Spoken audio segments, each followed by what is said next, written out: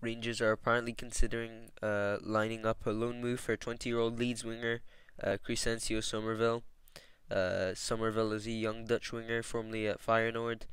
Crysencio was at Feyenoord whilst Giovanni van Bronckhorst was the manager there, so Gio will know him and he will know Gio. Clearly, he's seen something from Crysencio whilst at Feyenoord to convince him to be interested in Crysencio at Rangers. Anyways, as mentioned, Crysencio is a 20-year-old Dutch winger, currently playing for Leeds in the Premier League. He has made 5 appearances in the Premier League off the bench for Leeds. Moreover, he has played once in the EFL Trophy and scoring in his only game in that competition. Meanwhile, he's made 2 appearances for Leeds in the EFL Cup, and in the Premier League too, he's made 9 appearances and has scored 2 goals and gotten 1 assist. Rangers are interested in a loan swoop at the moment, and if he performs well, Rangers may make the loan a permanent deal. That's the talk for now.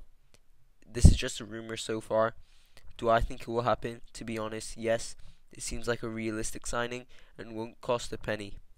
But I do want him at Rangers,